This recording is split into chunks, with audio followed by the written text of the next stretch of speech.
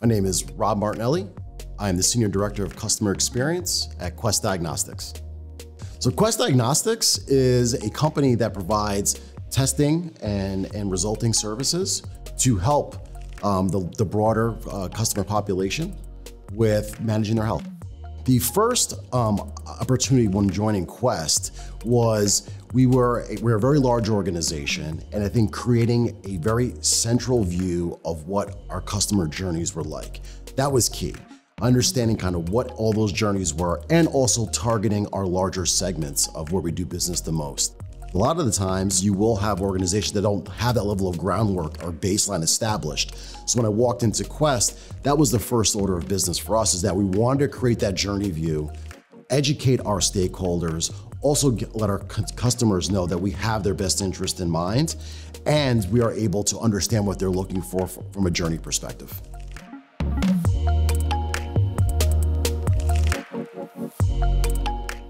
So to create that journey-centric view at Quest, we spent the time to pull many elements together.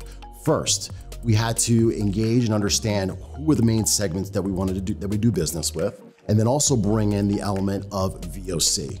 So if you bring those two elements together with the data, now you have a really compelling case of how you have the journeys that really explain from where a customer starts and where they end and continue their work with Quest, but then also have the data elements to help supplement and bring out where do we have to improve with pain points, things that our customers are telling us that they want to do business with us, but for some reason something is in their way. Forrester's role in that was very important from the standpoint that I had an external expert that could patch me into various resources. And the analyst was able to give me what were the main things that you should target as far as metrics and reporting, also elements related to governance structure. So who should be on this governance with you? Who should be there? Then also on the final piece on the journey side, what were the key elements you need from a look, feel, contents perspective? So Forrester being able to point to really good examples of that, and also point us to even other resources as far as like, how do we establish these journeys, or how do you establish a governance structure?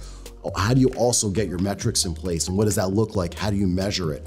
So very good to get that a good understanding and have Forrester there to shepherd me through kind of this reset, but also to position me for what I want to do next when it comes to customer experience and be able to set me up for success for this next phase of how we evolve it.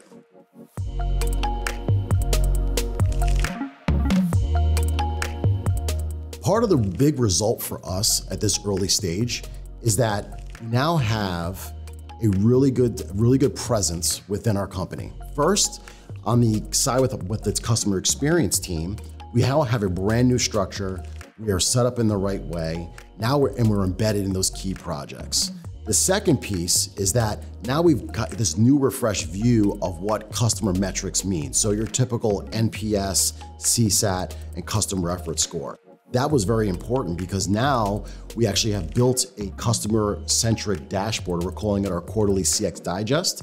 And what it's doing is it's giving us the ability to showcase all the various CX metrics, how we're performing, making sure that we're targeting the right things. And this is on a regular basis. This is something that we're doing all the time. It's not the snapshot, it's not the journey, it's not the VOC. It literally is being collected and shared every single month, and helping to drive action within our company. But it's also helped rally like the leadership team representing operations as well as marketing customer experience.